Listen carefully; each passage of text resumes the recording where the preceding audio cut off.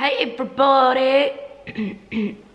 Welcome back to my channel. I have been absent, I know, and I know that the lighting is very dodgy at the moment. Oh god, this needs to stop happening to me. So today I thought I would film kind of like the general minimal makeup routine I do when I have to go play a hockey match or kind of have to be in public but I'm still doing sport. And a lot of people will probably watch this and be like, girl, why are you even wearing makeup in the first place? Well, I don't wear a lot of makeup, but I'm feeling kind of sick today and I kind of just want to look a bit fresher. Am I going to sweat it all off? Most definitely yes. But it just makes me feel a bit more comfortable and it's something that I like to do. So I'm going to be doing that today. It's like almost like a barely there makeup tutorial. Also, the neighbor's dogs haven't stopped barking for like the last 2 hours, so I apologize if that happens. Let's zoom in.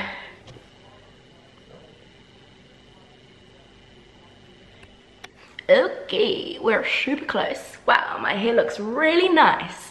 Okay, so I'll start off with my skin because honestly I'm really not doing much to my eyes at all. I've already applied a moisturizer and then I've also been quite generous with sun cream because I'm going to be playing in the sun and I would hate for my face to get sun damage. If I can get any foundation out, that would be great. Okay, so I'm taking my Maybelline 24-hour full coverage, I don't know. And I'm truly taking the smallest amount. And because my skin is really highly moisturized and kind of a little bit oily from the sun cream, I'm going to try and blend it out so it looks as if it doesn't exist. I'm gonna use a beauty blender today. Well, it's not actually a beauty blender, I'm not sure which sponge this is. And this is actually just a bit of rose water, which I really like to use to dampen my beauty blender. Battery low, are you fucking kidding me? Okay, I'm gonna blend out this foundation, charge my battery for a bit, and then I'll be back. Okay, we're back. I charged my battery a little bit, so hopefully it can get through this video. So I obviously blended out my foundation and I spot concealed some of my blemishes a bit. I'm going to be using a concealer, a Pot Concealear today. This is from MAC. I have no idea what shade it is because the sticker's gone. I kind of like to use a more foolhardy concealer rather than a liquid one just because I feel like it holds up a bit longer. So I'm just going to take that on my finger and I'm just going to pat it under my eyes just to brighten up those dark circles.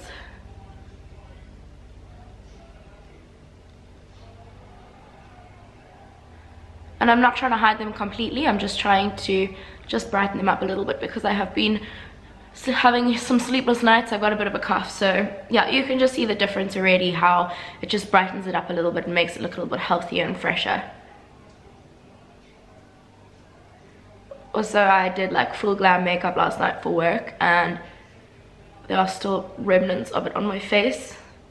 I think the hardest part about getting makeup off is eyeliner on your waterline. Good God. Okay, I'm also just going to take a little bit of that along my eyelids just to hide any redness and veins. I can't tell if my eyelids are super red because I'm sick or if they're super red because I did a burgundy eyeshadow look last night. I can't tell if it's staining or not.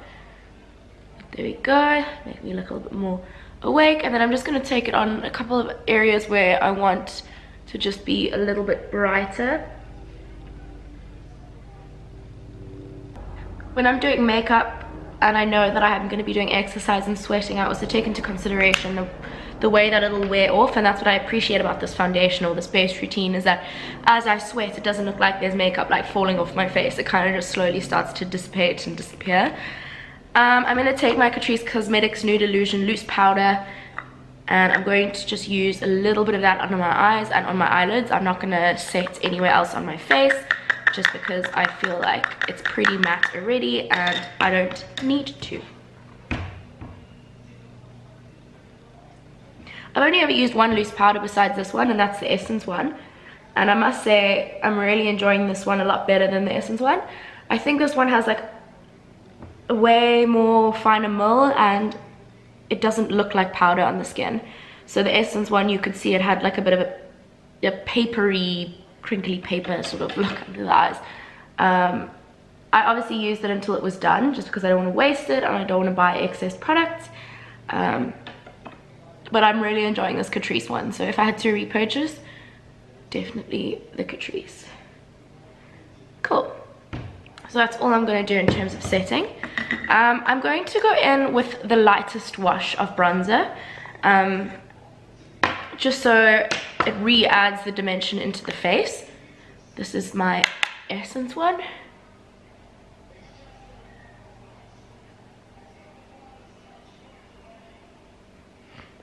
And as I said before, I don't want to overdo it with the powders because they generally tend to wear worse than cream products.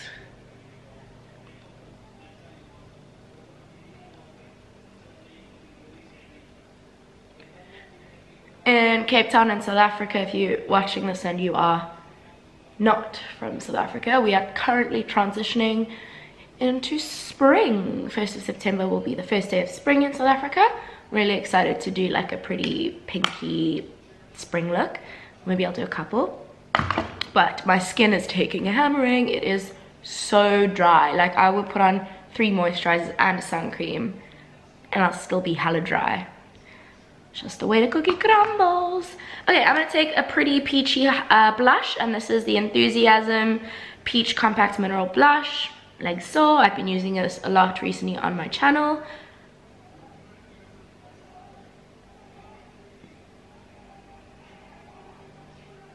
I'm kind of taking it all the way into my nose and over the nose, so it looks like a natural kind of little bit of a sunburn. And I kind of sweep it all around the face just to give like a pretty natural flush. It's so weird, I feel like this blush always shows up a lot more pigmented on camera, but in real life it's super muted and natural and beautiful. Really like that.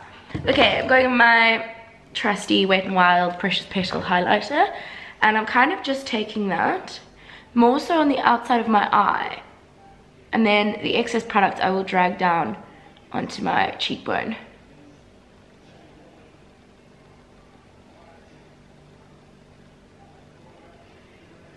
Just going to take a little bit above the eyebrows to make my eyebrows look higher.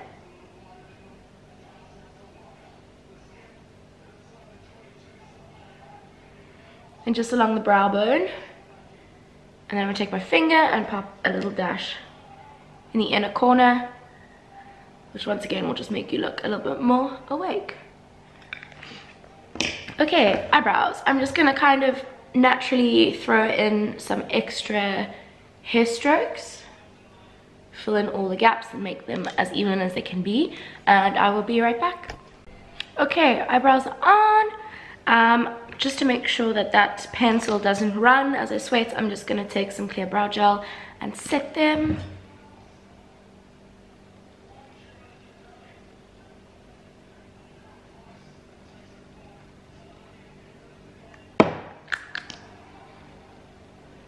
Why do I look so red? Such bad lighting today.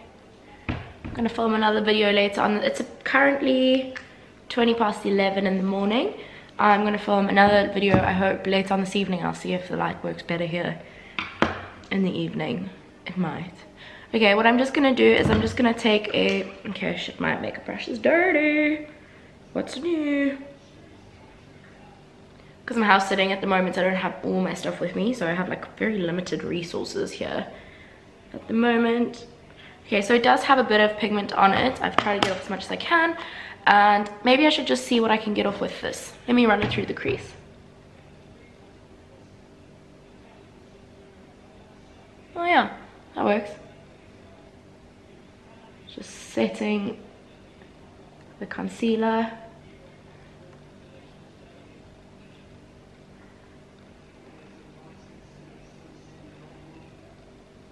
What I would have done had I not done this was just dip into my bronzer and just run it through the crease. Just taking a tiny amount underneath. Cool, cool, cool. Okay, mascara. Obviously I recommend waterproof if you're going to be sweating it off. This is the Hair Gorgeous Pure Wild Volumizing Mascara. which is all natural and toxin free. Anyway, so it doesn't clarify that this is a waterproof mascara, but I feel like it's great in terms of non-transferable.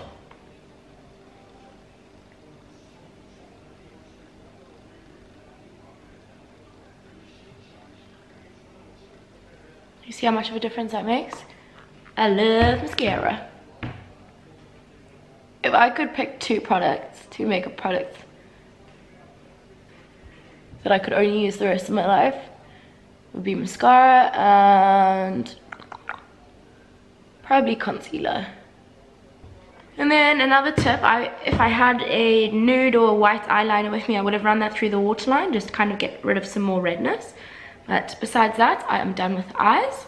For my lips, I'm going to take the Badger Rose Tourmaline Mineral Lip Tint, which is just a pink lip balm. Just run that across my lips.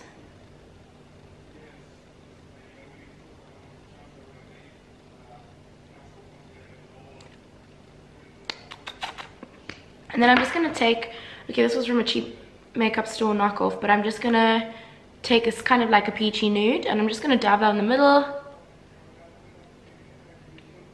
And blend that out with my finger.